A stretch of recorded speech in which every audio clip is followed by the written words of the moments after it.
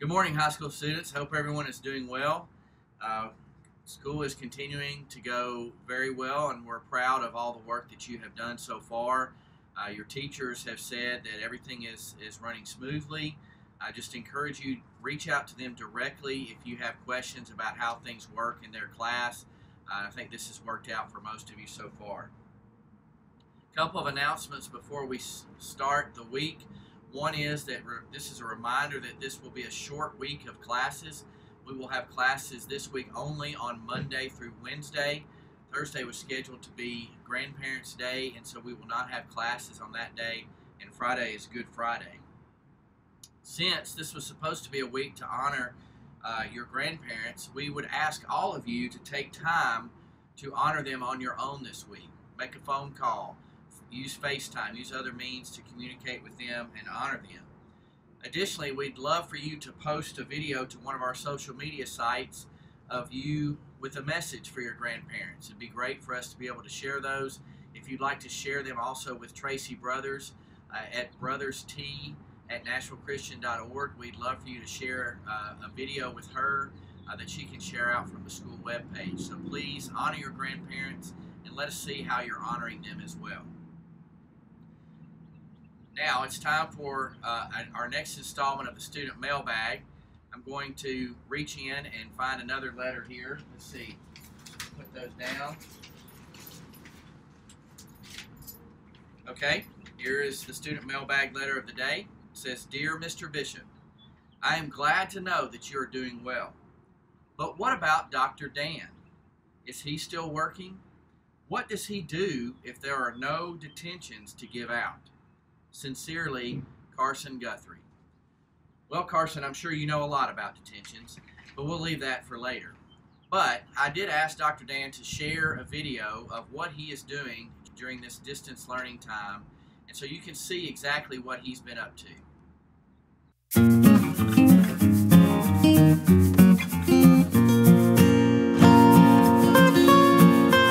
All right, everybody, let's go. First block, let's go, don't be late.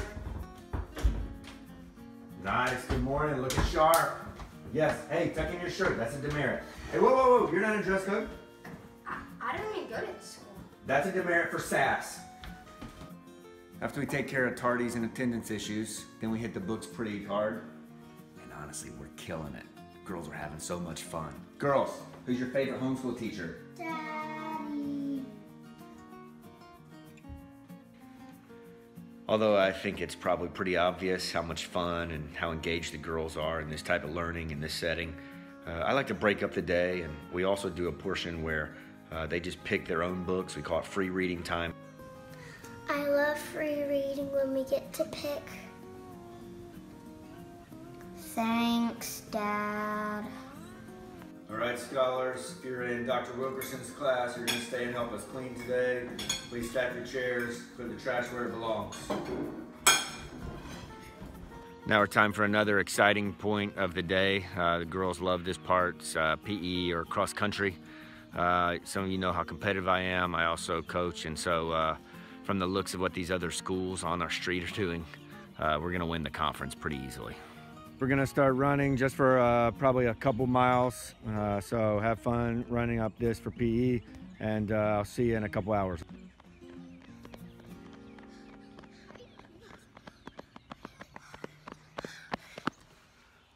As our day comes to a close, we have the same routine. We try to put on like some calm music and just ease into the evening.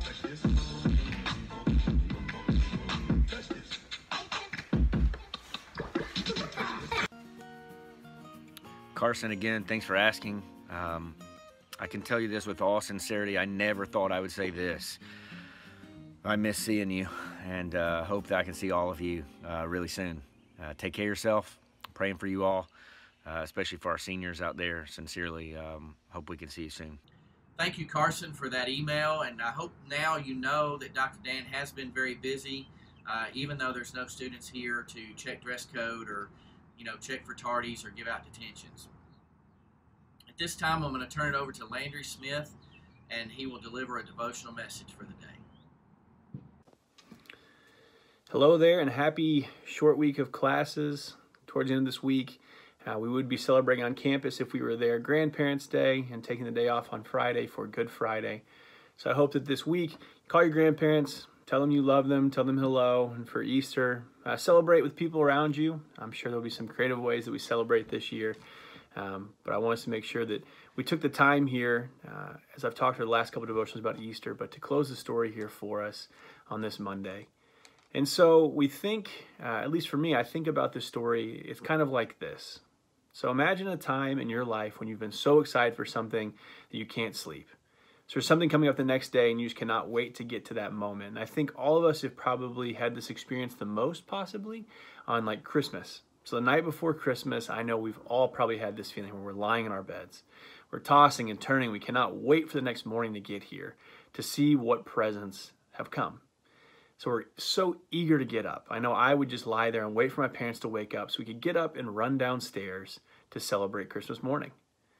So we see a similar kind of emotion in Luke's account of the Easter story in the Bible.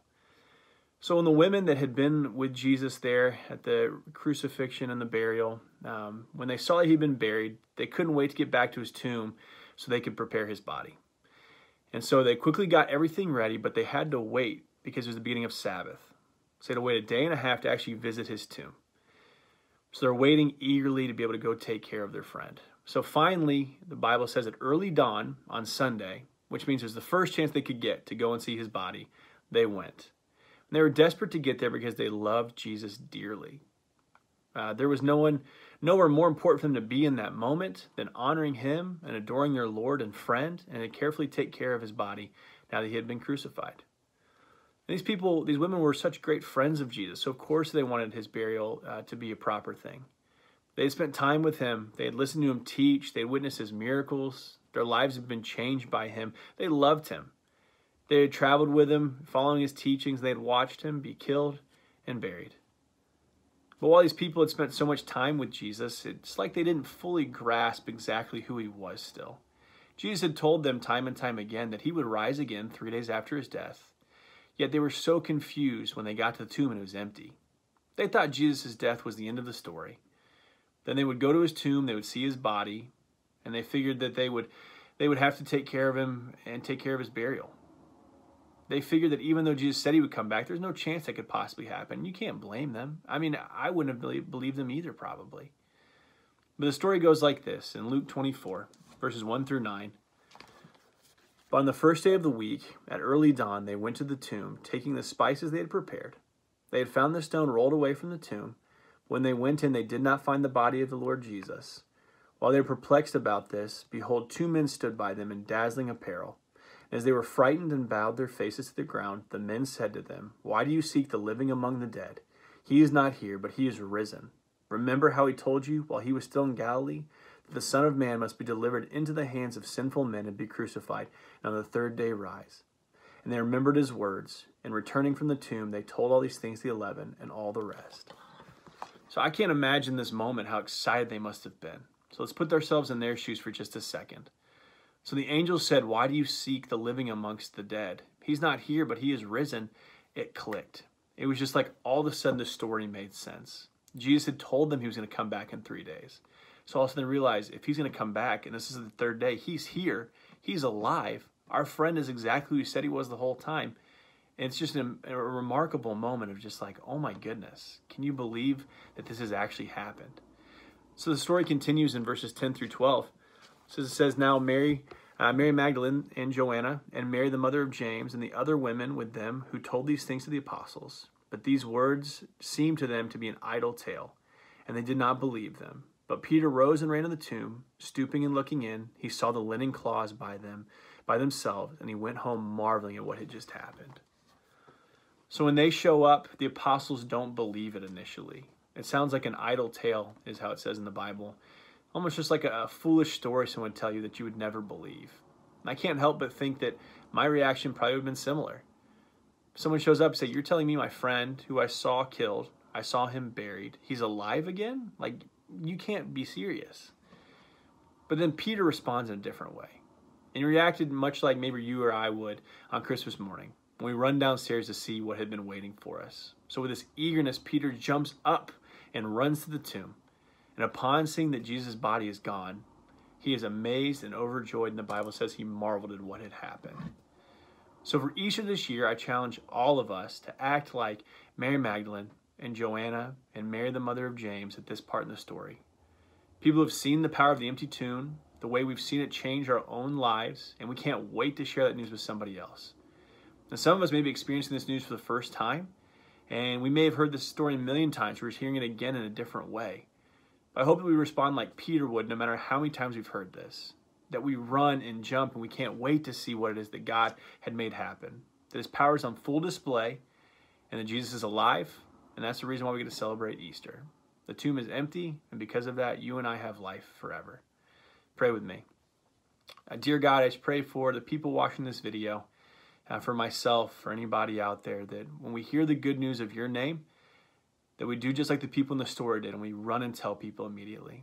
And God, when we hear the news, may we not dismiss it, but may we see the amazing power it has in our lives. May we run up and jump and see what you've done and share the news with that to everybody. God, you're a good God, and we thank you for loving us. Thank you for sending your Son to die for our sins, to conquer death, to rise again, and let us live with you forever. In your name, amen. There'll be no joke of the day this week out of just respect for this message. Not that all Bible messages are not important, but I just felt like we should let the message be by itself this week. But we'll be back at it again next week, I promise. Have a great weekend. We'll talk to you soon. Miss you guys. Love you. Take care.